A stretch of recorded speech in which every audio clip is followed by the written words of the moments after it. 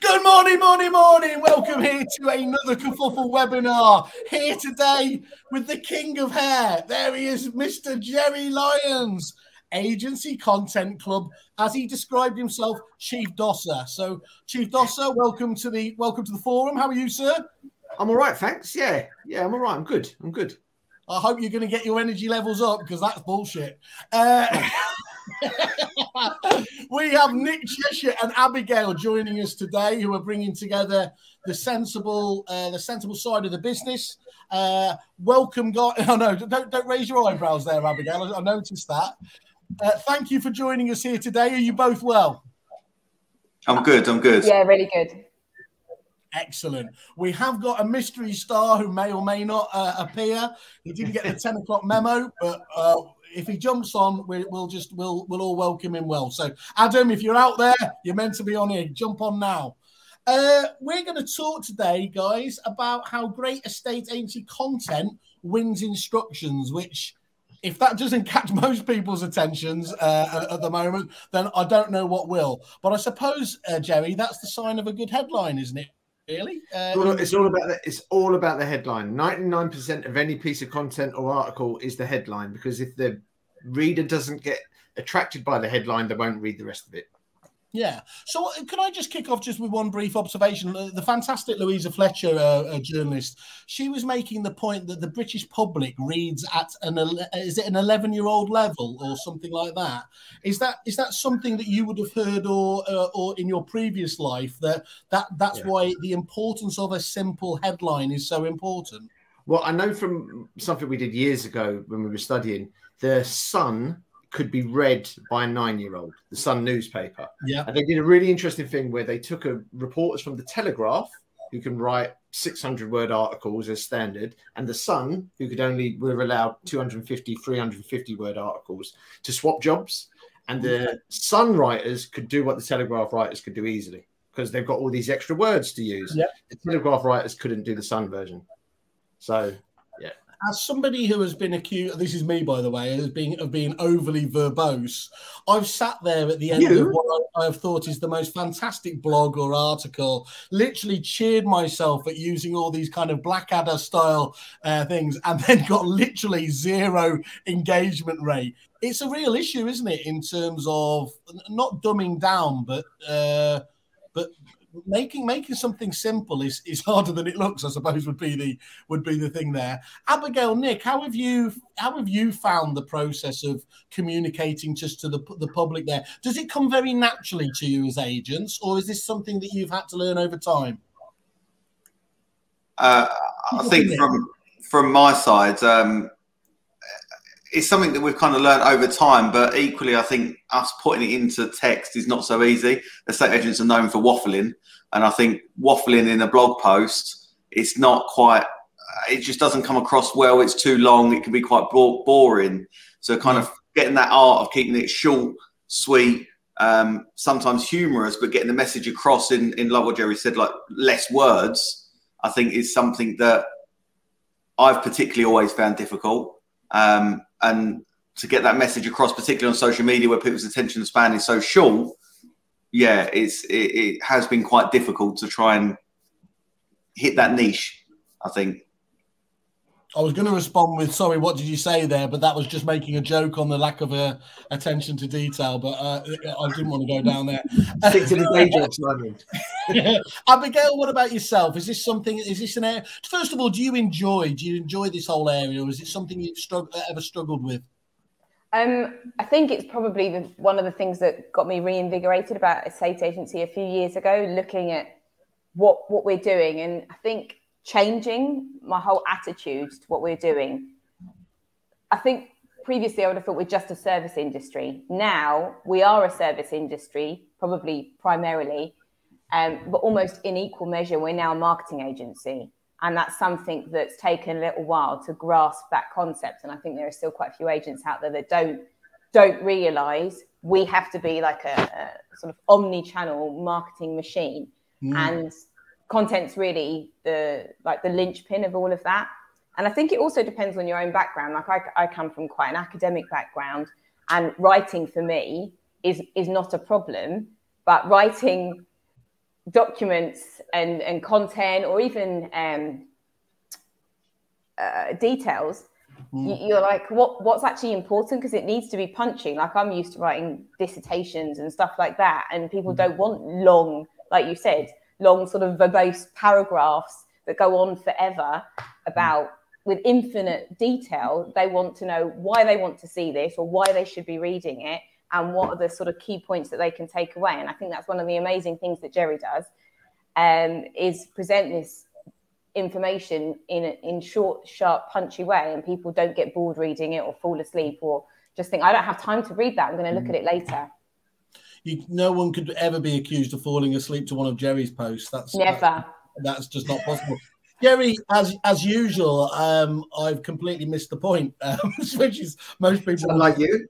Do you want to just, for those people who have lived living under a rock or everything else, just give them context to what the Agency Content Club does for your members, and indeed why you felt that there was a need for it?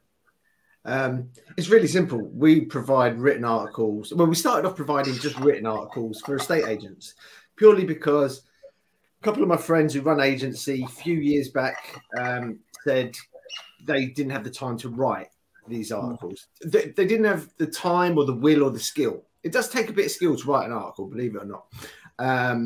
So we just thought, we launched the club properly 2 years ago. This September is our second birthday. And it was just the gap we saw in the market for writing content for estate agents. And it's grown from there to be videos now. We provide videos as well. And also more and more, and I think this is going to be one of the big areas of content, is a lot of our members, I don't think Nick or Abigail do, but I think it's something to consider, is they use the content almost like as a script to camera type stuff. So let's say we've done a piece about, I don't know, a change in landlords legislation. We'll do an article, but I've noticed more and more of our members are using that article to talk directly to camera, using one of those, not biddy printers. What are they called? Teleprompter. What's a biddy printer? I just made that up. Is that just a biddy printer was what they used to do the sport on, wasn't it? That was. That's it. Yeah, the biddy printer. Stay on message. Stay message and relevant here, Jerry. Come on. It's just, listen, nobody minds a ramble as long as it's an entertaining ramble. Yeah, that's the key. I tell you what, it's bad. It's really bad when you've got Andy Overman helping you out. Okay, Jerry, let's take this. So can you admit now, did you used to get infuriated at what you saw agents were doing, or did you just go, I can do good here? I wouldn't say get infuriated. One thing that does infuriate me is jargon and pretension. Oh, and shit, that's on the wrong show. No, but that's the cornerstone of, if you can remove the jargon from any communication, you can communicate better. So do you know what I mean? just on that, Jerry, I remember reading the Elon Musk autobiography, and nutcase though he is, the thing that I loved about him when he did Tesla, he stopped them using acronyms or whatever it is, because he said it was just a way of hiding behind, almost, proving you were cleverer than other people. And the amount of lost time that was, either people didn't want to put their hands up and admit they didn't know, or they got embarrassed by doing it, which doesn't help a great culture all around, does it? Or when the key word is communication, it stops the whole thing working. Exactly. And I would say with these two guys, Abigail and Nick, not just saying it because they're here. He is saying it because we're here. Yeah, I am saying that because they're here. No, but they're very real people. Yeah, and that's one thing I think where estate agents have got a lot better at. They don't have to do these silly photos of them looking all slick and professional, like under like that, or on the phone. Why would anyone have a profile photo, right? Everybody now, it makes no sense. Look, everybody now go to Ian White's profile on LinkedIn and do. If he used to have it like that, but of course, don't go to mine because that was photoshopped about 6 years ago. So. Yours is incredible. It is. I've got Jeremy Beadle's hand underneath. It's like yours is like a pantomime performance. It's thank you. Look, because I'm also a technical support actor as well. Adam, who is our mystery guest, he says, "Chap, sorry Sorry, my link did not work. Not sure what happened. Adam, I don't know if you still can. Just try it on Chrome or I think on Explorer. It doesn't work on Safari, but do see if that works. If not, we'll carry on manfully without you. But thanks for letting us know. Somebody liked the fact that I used the word overly verbose, but there you go.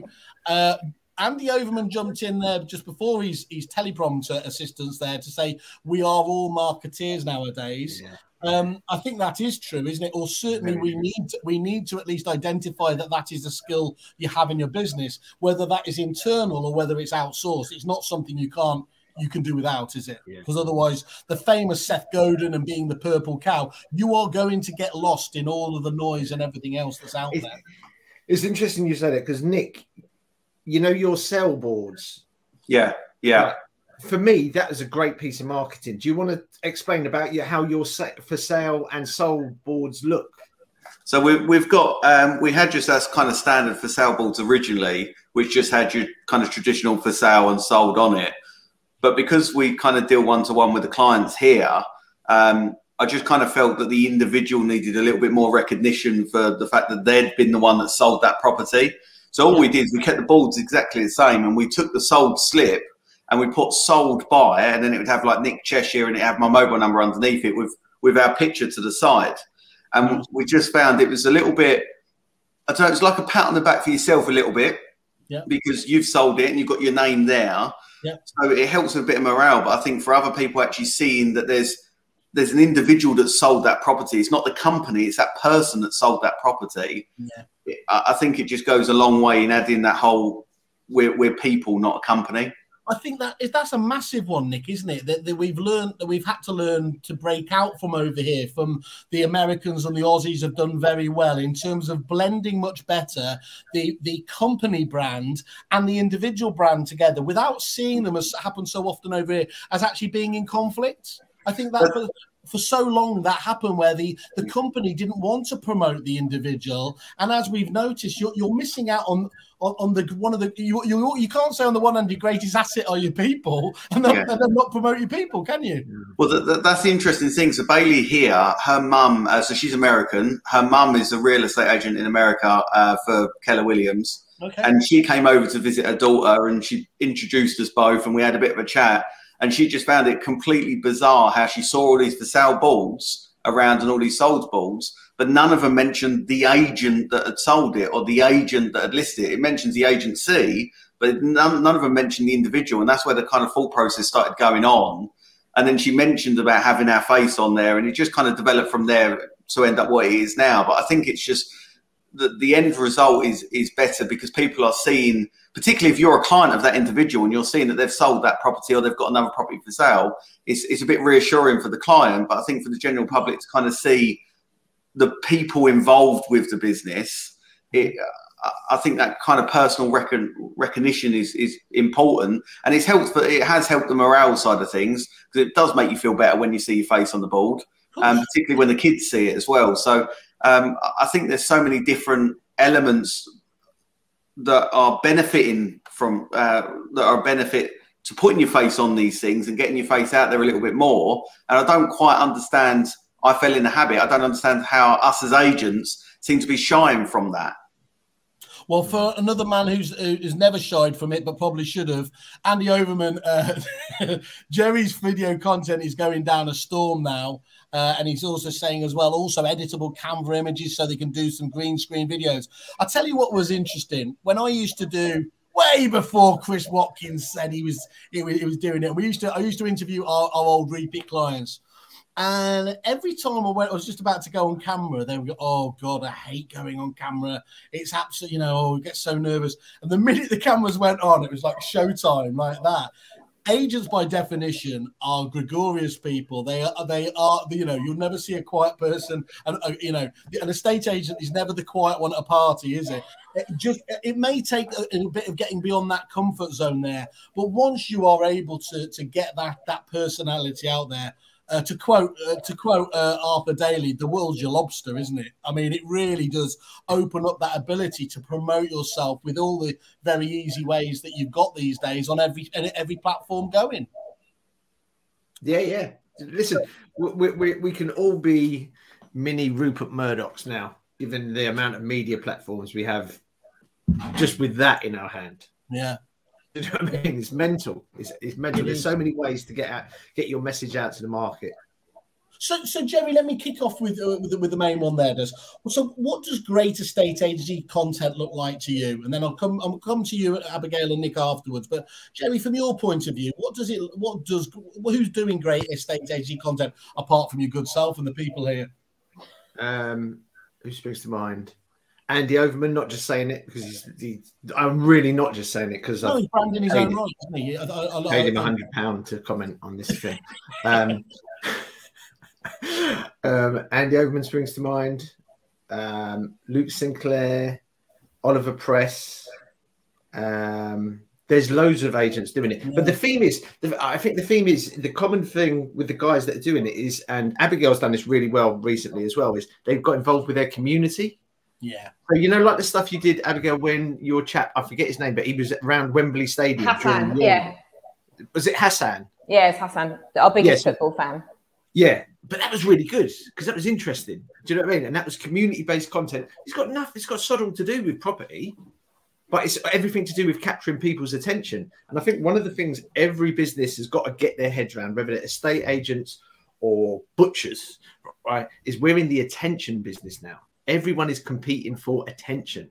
So whether you grab that attention by a community article or an article about one we've got lined up, which always works well in this month, is getting kids ready to go back to school.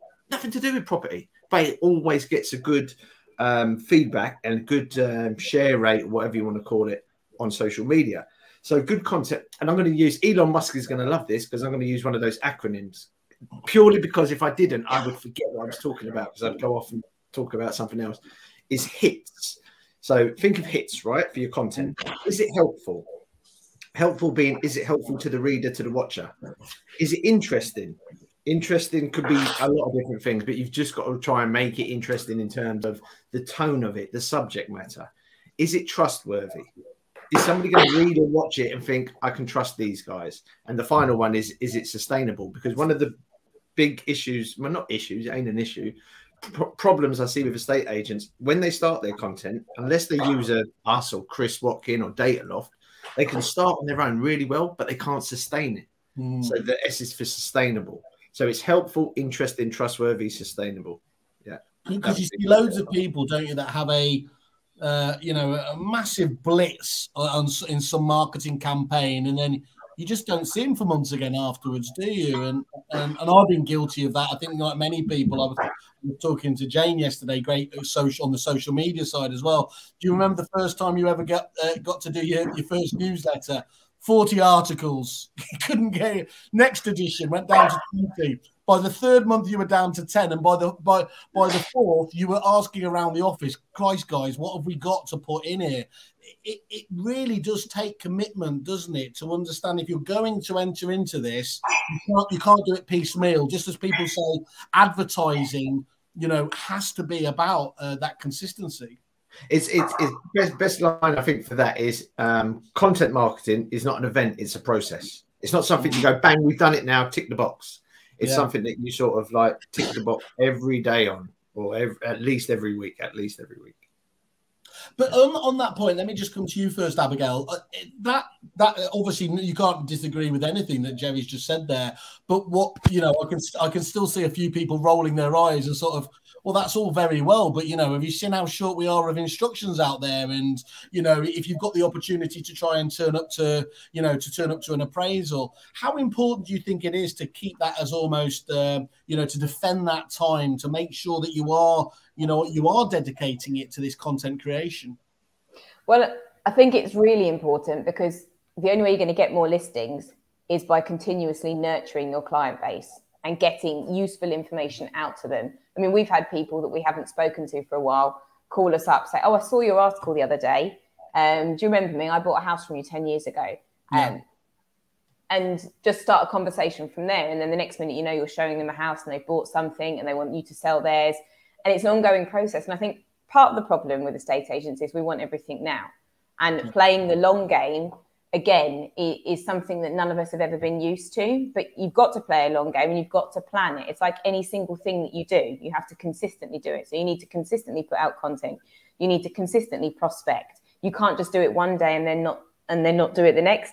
And also, once you start doing it consistently, if you don't send something out, people start to miss it. I had a client phone up and say, "Oh, I didn't get your normal Friday article. Did I miss something?" I'm like, "Okay, I forgot to press send there. Whoops." And send it out. So you do want people to be continuously left in a situation where they're wanting more. And I think working with people like Jerry and Chris, it sort of taught us that we need to plan our content as well. So stuff that Jerry does, we have our weekly plan now, just like he does. We've taken that and then we add all the other bits and pieces that we're going to do to it. And I think even if you're outsourcing a lot of that content creation, you still need to have somebody in the business whose main task is putting that all together and overseeing it and dealing with the engagement and sharing it out and making sure any leads that come back in from it are being dealt with properly. So it's so important. I don't think. And Abigail, there you just mentioned there somebody should be responsible, but that doesn't mean that it should all fall on them, does it? That just means they should be able to go out and say, talk to other members of the team. Have you got some ideas and pick up on? Yeah, that's what we do. So we've got one person in our business that collates everything, and she will say to the team, "Okay, this is Monday. Here's my plan for the week. I need a sales video today. I need a lettings video tomorrow. I need an applicant wrap. I need a coming soon sneak peek video." And she'll tell them what she needs for that week, so they've got time to go and put it together. Got you. Okay, that's really helpful. And Nick, from your point of view, what does great estate agency content look like to you? Not boring, for starters. Not boring, and not. I know we've said it already, but the estate agency lingo, talking in our own kind of language, so the clients can't understand that. I know Jerry made a point of that, but I think it's so important because as soon as they see anything that is that jargon based, they switch off and they forget the content. So I think it's got to be interesting. I've always found humour tends to work a million times better than anything boring. Does it? So, go on, Mr. Tumble. So humour definitely is a main point there, but also the consistency. Yeah. But Nick, just on that humour, obviously I'm going to jump into that one there because was made. That's a really difficult. It can be so powerful, can't you? But you can quite easily step over the line. How important is it to take that gamble to be a bit edgier? Do you just have to feel that naturally within your comfort zone, or what? I mean, clearly you feel comfortable with that element, but some people I think would naturally, pull away from that, don't they? Yeah, I think people are too worried about upsetting everyone, and there is it doesn't matter what you say, even whether it's humorous or not, you're going to upset someone somewhere.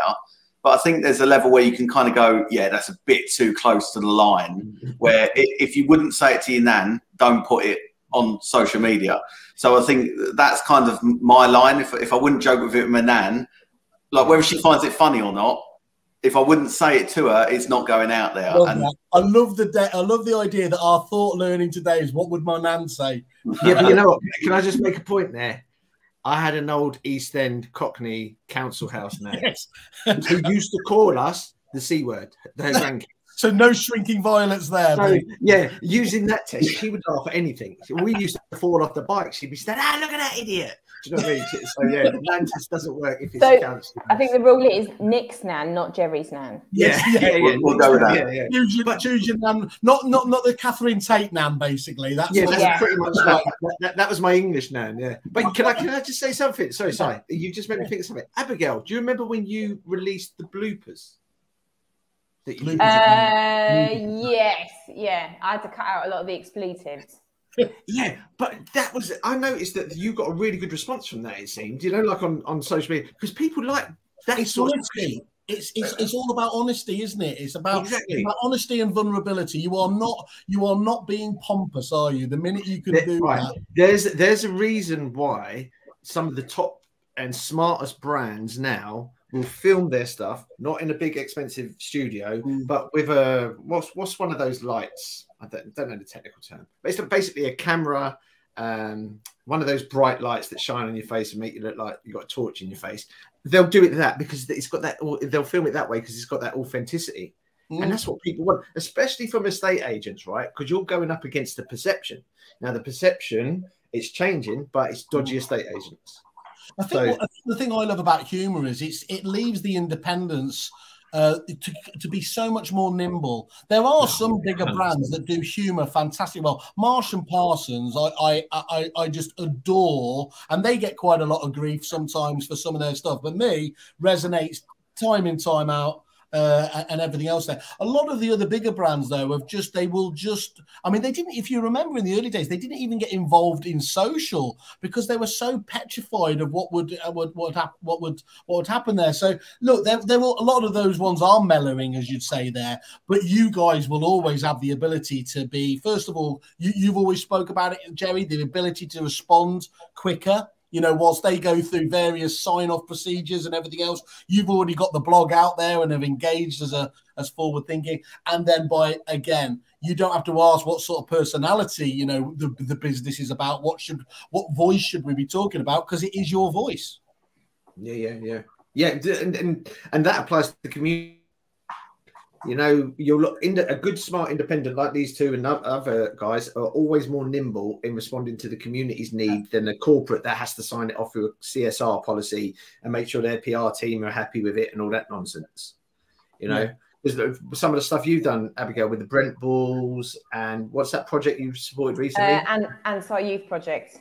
Answer Youth Project. All this stuff again is great content. It's like Nick, you know, when we did the thing with the shop round your way. Yeah, the Fab Shop. It's a charity run by special needs.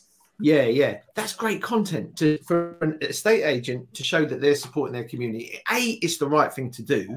And B, it just gives you a great piece of content to go out and share with the community. Can we just touch on that just before I jump onto it? Actually, Ben jumps in. Ben Civil, yes, I think being relatable and just showing you're a real person is key. I think that's absolutely 100%. Cheers for that, Ben. You talk about community there, Jerry. You talk about doing the right thing. Your absolutely fantastic Karma Club, which really should Kerfuffle should have nicked because it's got a K in it and everything has a K in it. I can sell it to you. We'll have conversation. Look, just talk to people what the Karma Club is, and then again what your belief is, that because I firmly believe it shouldn't be seen as being cynical. You can do absolutely the right thing, socially, morally, and it still be a good thing for the business, can't you? Is that right? Yeah. So basically, what's your belief around the Karma Club and how did it start up? Right. So the Karma Club is basically we take a £5 every month from our members. Not, you know, it comes out of our pocket, not theirs, but it's like we'll take a £5 out and we'll put it all in a big collective sort of pot. And then at the start of the month, we go to the members and say, have you got any community groups you want to support in your area? So, like as mentioned, Abigail's done it with a couple of sporting ones around her area. Nick's done it with shops. Adam, who would have been on this, he did it with the hospice. And we give away about 650 quid a month. But what happens there is we match fund the estate agent's donation. So if, let's say, Abigail gives 150 quid, we'll give 150 quid, meaning the community group.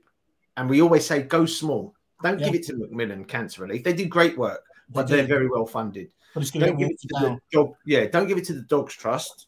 Give it to a local dog sanctuary. Do you know what I mean? So think local with your giving. And the Karma Club is just basically, I don't know. I've always thought that business can be used for more than just profit and loss. And I think as well, it attracts the right kind of customers to you. I think a lot of our members buy into that. You know, like they can see what we're trying to do with the Karma Club. It's just the right thing to do. Can I ask Abigail and Nick? So did that enter into your mind process at all when you were thinking about, wanting to get involved with Jerry? Was the Karma Club just a further reinforcement that this was the right kind of business? Because you don't look, it's not possible, is it, to always like the people you do business with or partner up with? But it's sure as hell lovely when it happens like that, isn't it? I'm going to disagree with you on that and say that I don't think I could do business with someone that I dislike, because I find it very hard to be nice to people. And I'm generally a nice person, but I find it very hard to be nice to somebody that I don't respect and I don't think is doing good stuff. I'm like the guy on the Far Show who changes his mind every 2 minutes, Abigail. So So what? No, the only thing I'd say is that does seem to me, though, that actually that is a very real trend, and I don't know whether it's down to lockdown and what's happened, but people have genuinely started really questioning themselves on that, haven't they? And whereas maybe it was more true before that you would get by with actually that our views aren't aligned. Now, and certainly you see it with the youth of today, if you don't have the right credentials as a business, they simply aren't going to buy from you. Yeah. No. So I'm right and I'm wrong there, Abigail. I mean, it's not important whether I'm entirely wrong or not. I think it comes down to choice as well. It's the same thing, like all things being equal. Yep. If one agency does a fair bit for the community and the other doesn't, all things being equal. So you like the valuation is on point, the marketing looks good, and you're thinking, I can't really decide which. Do you know what I mean? And you think, yeah, but the other one supports the local football club. I see them getting involved with the local fete. I see them doing the local book club. That could be the 1% that just wins the instruction. I'm not saying it definitely would, but it's going to help, isn't it? On that point, I was just going to say, we're so reliant on the community for our business that we have a moral responsibility to give something back to it. And if all you're doing is taking, you're never going to get any reciprocity, are you? No, 100%. Absolutely spot on. And Nick, that aligned with what you're thinking as well, very, very much so. Yeah, I mean, when I first spoke to Jerry, I first reached out to kind of find out a little bit about kind of what he does, and I got on with Jerry quite well. I'm saying this because he's got my PayPal email address, so I got on with him quite well. We seem to kind of align in a lot of things, and I think the Karma Club come in just after I joined. Yeah, it was one of the things that kind of I initially only thought I'm going to give this 3 months, I'm going to see how it goes, and then I'll decide what to do from there. But the Karma Club was just like another thing that kind of anchored me in for longer. And I'm glad it did, because as the longer it went on, 3 months wasn't enough. I know with like content marketing, it's the long game, it's not the short game. So 3 months wouldn't have been enough to kind of test it anyway properly. So there's a bit of naivety from my side. But that Karma Club thing just kind of made me realise I was with the right company. And I wanted to be there longer. And that's kind of kept me now for, it's about 18 months now, isn't it? Yeah, it's got to be about that. Lovely. That's great. Well, look, it's a bit like Candyman. You mentioned his name 3 times and he turns up. Mr. Watkins, the venerable Mr. Watkins. Abigail's spot on about giving back to the local community, and there's a man who obviously coined the term, digital mayor and everything else there. I just love that process, that approach there. I don't see anyone more than estate agents doing anything anymore for their local communities. I think it's this again, using shitty terms again here, Jerry, the juxtaposition of how mental it is. The public what? Yeah, no, don't ask me to explain it. Someone's been don't worry, he's being overly verbose again. I am being overly verbose. That the public see you in agents in one way, in that classic lazy approach, and actually agents are out there working with their local community, doing charity stuff with the local community, and I'm talking about here as well, of course, on the average ones, or sorry, rather than the extremes who obviously we always get tagged with. I have to disagree here as well, Abigail. Jerry, he's the main man. That must be because you gave him such a whipping in the ring, Jerry. Who's talking? I can hear another voice. It's like a cross line back in the day. Oh, sorry, Nick. It's Nick. Like, remember back in the day when you cross line when you pick up your landline? Do you remember that? Yeah. I just always hear the voices, so sorry I didn't pick up on that.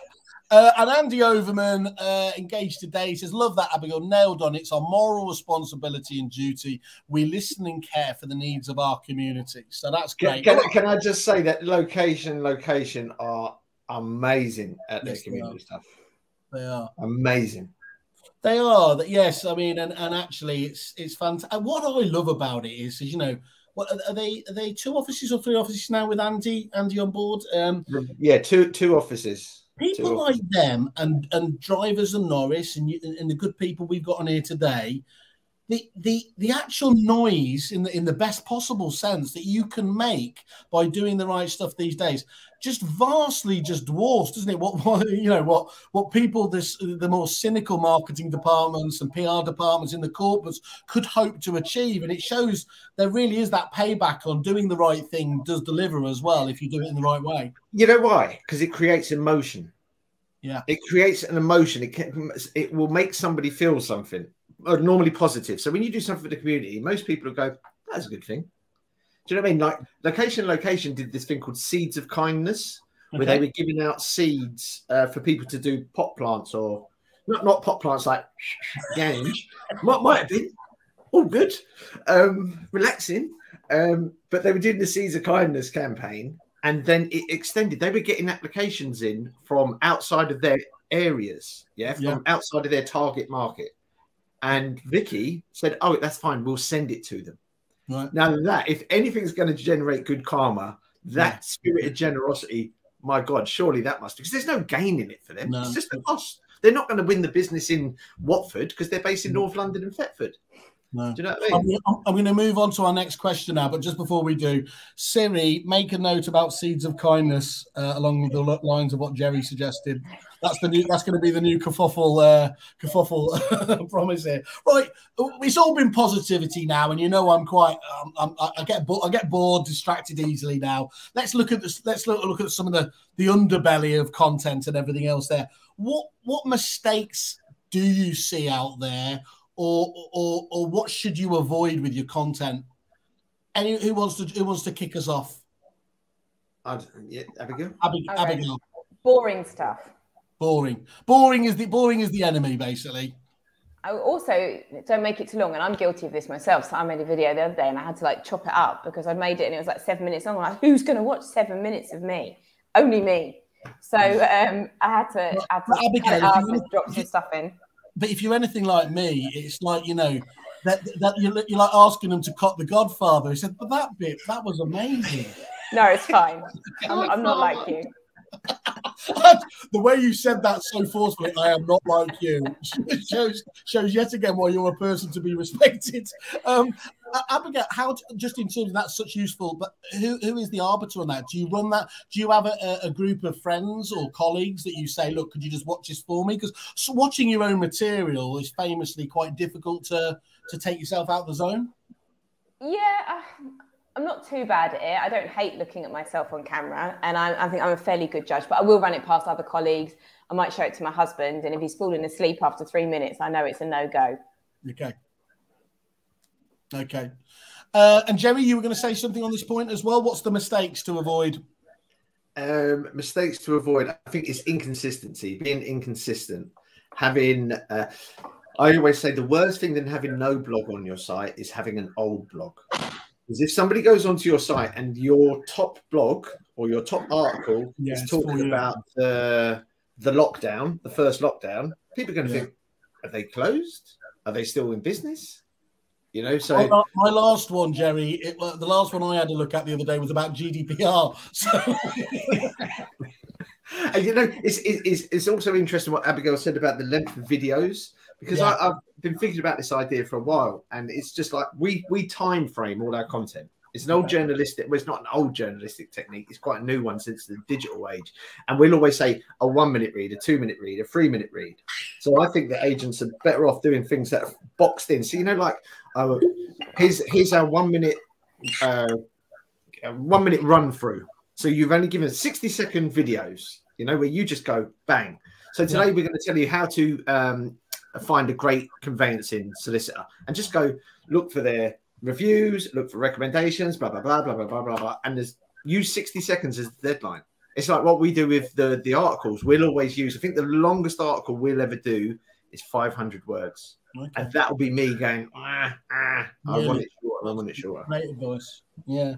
Time frame everything. Time frame everything. Perfect. Nick, from your point of view, what do you've already said, obviously, again, reiterating, Abigail, don't be boring, don't be bland. Anything else you see out there, your competitors that you think keep doing that? I think the boring and bland we've kind of covered, the terminology we've mentioned before. My pet hate is the no obligation valuation line. I cannot stand that. I think, like, when in the history of this industry has there been an obligation for evaluation, but like, just the way that it's worded, it just falls into that same camp. That the moment there's certain words like that are mentioned, that's it. People just put you in the same basket as everyone else, and you could have just wrote an amazing blog. If he's got that at the end of it, you've lost them. I think you've just been put in that basket of everyone else straight away. It's like an old cliche, isn't it? Yeah, fascinating to know how many times that is repeated on. I might just do a spot checker on some agent's website. I think I've been guilty of doing that because it rhymes. That's how simple my mind is. I like it because it rhymes. No obligation valuation. Just rhymes. But he's so right. The other thing as well, and I hope Chris Watkin doesn't hate me for saying this, I hate the term vendor. Vendor applicant, the idea that you apply for a property is one of the most hilarious. No, but think of vendor in normal everyday speak, yeah? The only time it's ever used is for hot dogs. I'll go to see the hot dog vendor. And then you wouldn't even say that. You'd say the geezer selling the hot dogs. Yeah. A vendor, applicant. We did this thing about jargon. We did like a jargon busting thing and just had a bit of fun with it. And I think this is a key part of content for estate agents. You know, you're saying like what they're getting wrong is like what Nick's touched on there is the use of industry terms and jargon. You might think you're sounding clever, but you're not. You're defeating the object of communication. Yeah, absolutely. No, couldn't agree more. And the key part is to but you'll change your mind about that, wouldn't you? You know, you couldn't agree more now. Then you change your mind. I must say, Premier Inn has got an amazing backdrop. Are you going to Premier Inn? Yeah. I was just saying to the guys, as I checked in at the Doubletree, I didn't get one, I got two. What's that saying about empathy? They empathise that I'm a chubby git. But anyway, okay, get on to the next one. Jerry, why do you need a joined up approach to your agency's content marketing, and what does that mean?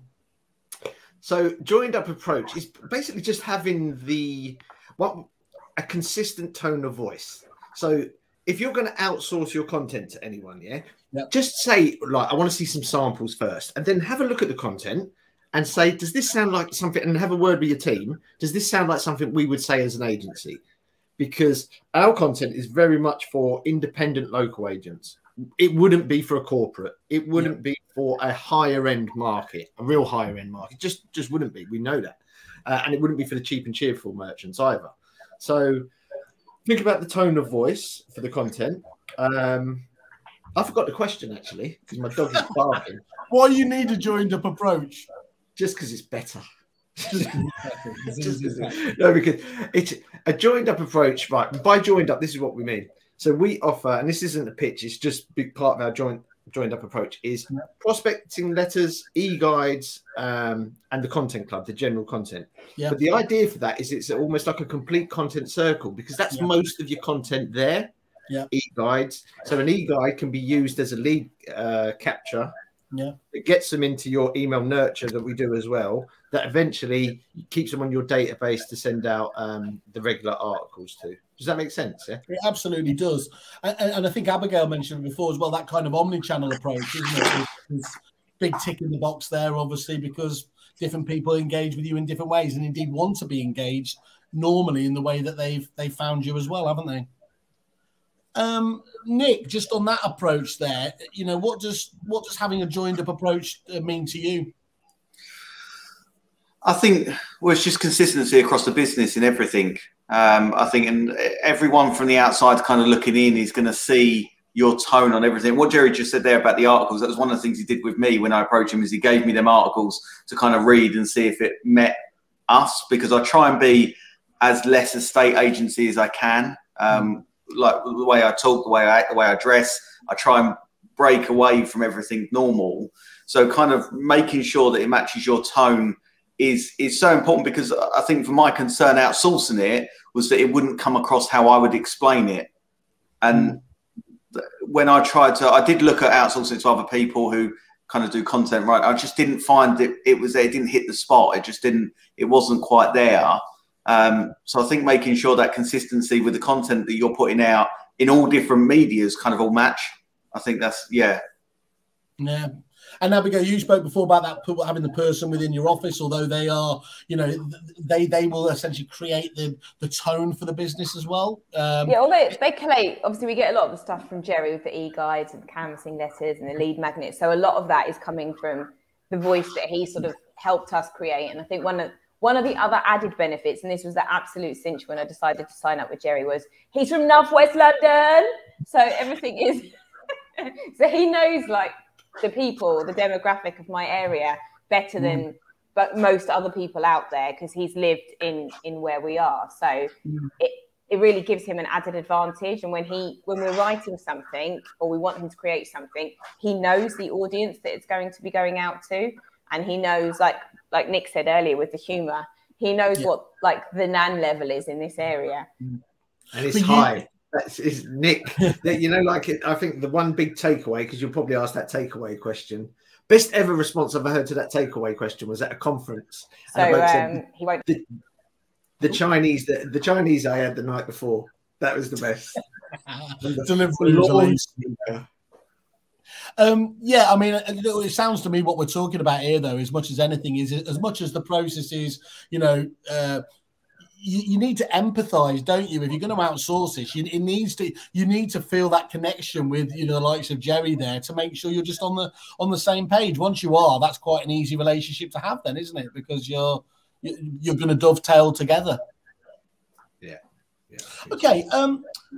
So, to help the impact and advertising tagline, can you provide one key statistic or something that might blow the minds of the audience, Jerry? You know, something that you haven't divulged before in terms of, you know, why this whole area is so important. What, in content marketing? Yeah. Why should people, you know, is there anything there that's out there that you feel why people should be slapped around the face to obviously come to the wonder that is the Agency Content Club? Not just Agency Content Club. Put that aside. Content marketing in general. I think all you need to do, if you're not convinced about content marketing, take the time to read something by Seth Godin or Gary Vaynerchuk. Yeah. Both very successful people. Godin's my favorite. Because he makes the point, right? So during the football that was recently on, it's probably the last time I watched terrestrial TV, or commercial terrestrial TV. We always made a point of skipping through the adverts. You know, like we pause it, skip through the advert, pause it, skip through the advert. And basically, that's what people are doing with a lot of advertising now. Now, content marketing isn't advertising. No. Think of it as telling rather than selling. So you're telling your audience how to do this, or you're telling your audience why this community cafe is wonderful. Do you know what I mean? So go and seek out, if you're not convinced about content marketing, go and read something by Seth Godin. That'd be my tip.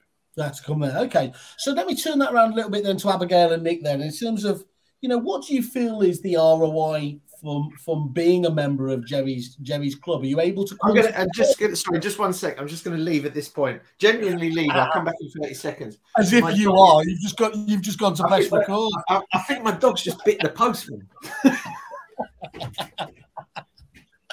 Okay, now if you could destroy him now, that would be the best video we could possibly do. But that would so obviously there are 1,000,001 different demands. Famously, I always quote, you know, agents on average have 20 different suppliers. So if you to invest your time, energy, and everything else with Jerry, and to be, as you said, Nick, with him for 18 months, means that you really understand that they deliver for you. Do you just naturally feel that there's an ROI there, or are you able to gauge and quantify that at all? It's a mixture of both, really. I think I'm confident that his content is going to win me business. There's no doubt in that. And for the first kind of 6 to 9 months, I didn't really see that. I think I didn't really see that because I wasn't asking whether they'd read these articles. I was going to valuations. I wasn't discussing it. And it got brought up a particular landlord that I met mentioned when I asked, how did you hear about us? He mentioned that he saw one of the blog posts that I kind of snipped down and put on Instagram. And he loved the tone of it. He loved the way that it was one about tenants, about building a relationship between landlords and tenants. And that shown him that we care about that relationship, and that's why he got me round there, and we now manage his property. So that that was clear evidence to me immediately there. Right, that article won me that business.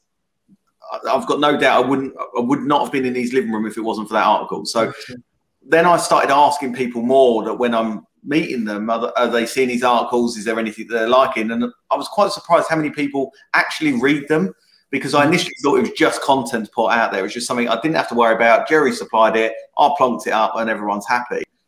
I totally underestimated how many people were reading these. And I think that's the danger, Nick, isn't it, of content marketing, is the whole John Wanamaker quote that I know half my advertising is working, but I don't know which half is.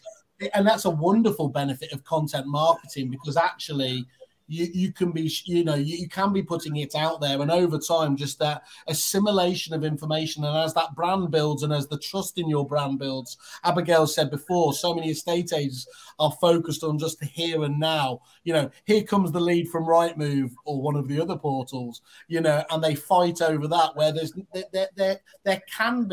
has been no trust built up between the agents. So you've got to put on a stellar show at the appraisal, because frankly, that's all you've got. With content marketing, you've got a bit in the bank, haven't you? Yeah, definitely. I think people are going to see what you're about before you've even opened your mouth to them. And already you're ahead of everyone else. When they know that you're a person and they know a bit of your personality and what you're about as a business, you're already 10 steps ahead the next guy or the next woman that comes in after you. And Abigail, cheers, Nick. And Abigail, does that resonate with you? Do you find yourself, when your team are turning up to appraisals, when they're talking to people, that they've already got a kind of latent sort of understanding of what you as a business is about? Yeah, 100%. I mean, we do several things, not just using Jerry's content, but when someone does an instant vow with us, it goes into our nurture system, and they'll start being sent videos from team members.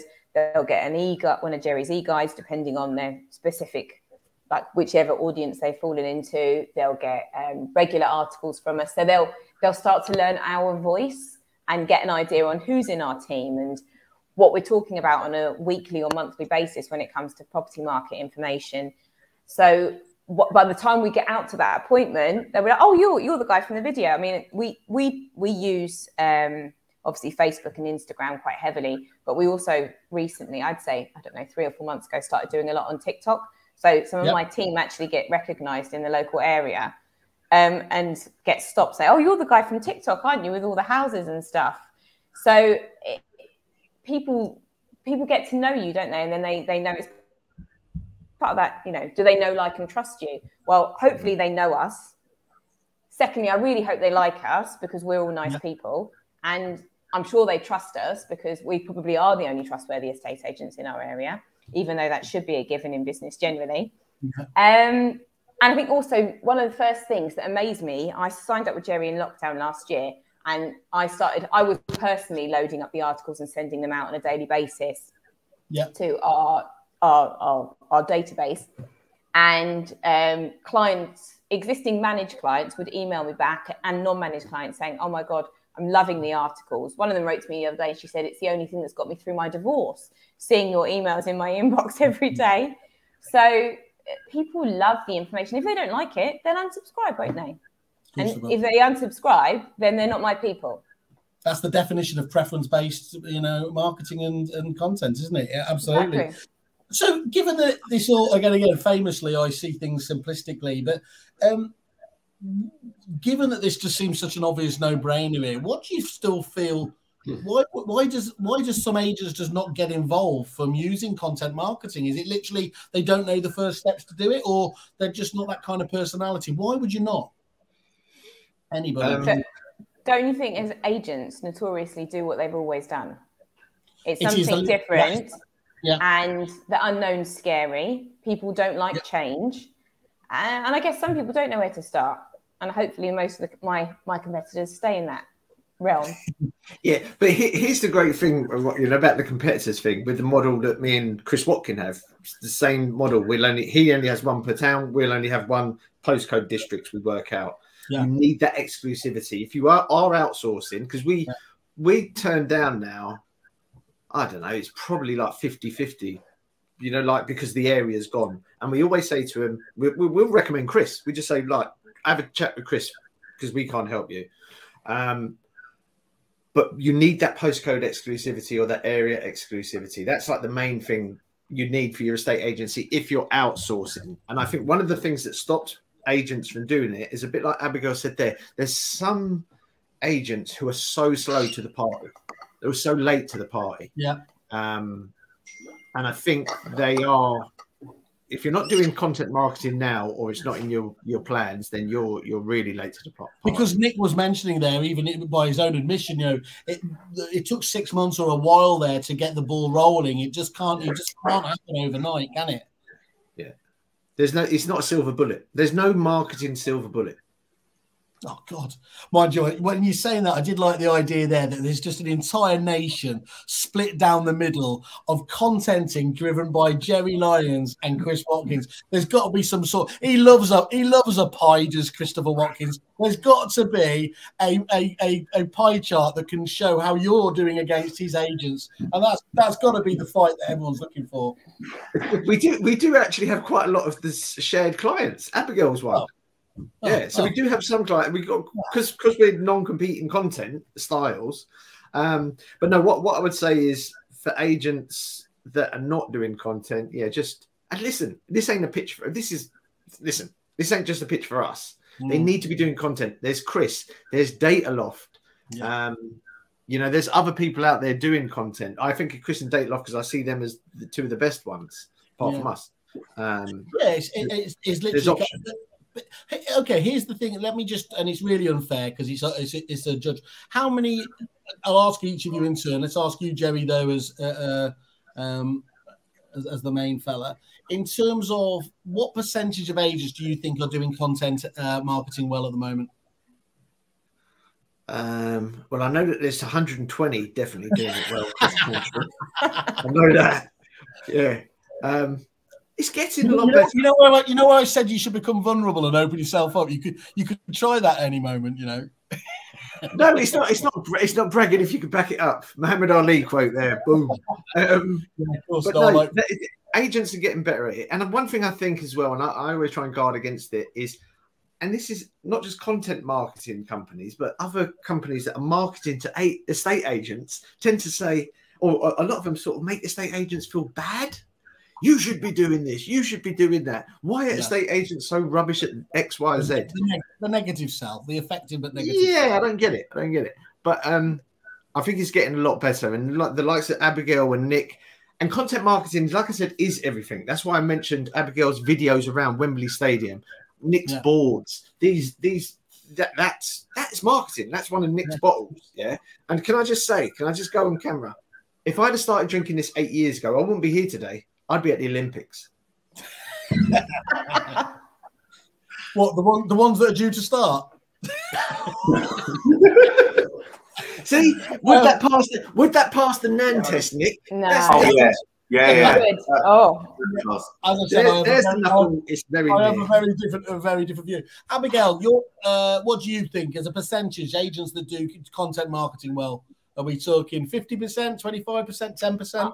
I was going to say 25%, but that might even be high. I don't know. Yeah. What about yourself, Nick? I think it's lower. I think like good content marketing, I think it's about 10%. And I think because lots of agents are putting their marketing out there. Is it good, or is it the typical? We've got buyers waiting, no obligation valuation. The little corny leaflets you get through your door. I think if you kind of take all that and just look at the good marketing, I'm in a town that's got 14,000 rooftops. There's 13 agents, and I can only name one other that I would say is putting out good stuff. I think it's about 10% that's putting out good. I wouldn't be surprised, just to show I just agree with both you and Abigail at two different numbers, is that actually the problem we do is because we're all connected on social as well, is we tend to see what the best are doing all the time. Don't we? Exactly. We're in our own little echo chamber. We're still not really aware that a load of agents get it from Property Industry or Estate Agency Today is their kind of their news and everything else. So those bubbles and how insular they can be is a real challenge. Very good point. Look, I could talk for ages, but we all know that. Let's just leave. Mr. Watkins has again just jumped in again. Great thoughts on content from Jerry. He really knows his onions. I think that was. And to give respect to Chris, I always say this, Chris started off the movement for content marketing in estate agents? I see there's a lot of new people coming to the market now, into the mix, and some of them you'd think invented it. Yeah, but they didn't. Well, the one who did it first was Chris. That's all on Chris, because I did tell him he should have formed a Ponzi scheme and taken 5% from each of those, but he didn't want to do that. So he famously, unlike me, never takes a clip. So that's it. Right, let's just summarise this. First and foremost, guys, thank you very much for your time. It's been fascinating listening how you're using it, hearing your experiences of Jerry and his fantastic hair and the content that he offers on a daily basis. But you've got more than that, haven't you, Jerry? You've been really kind for exclusive Kerfuffle members. You're willing to just jump on a 20 kind of MOT essentially with agents and give them a brief overview of where they're going right, where they're going wrong. No obligation. No obligation, but there is a caveat. The area has to be available. Yeah.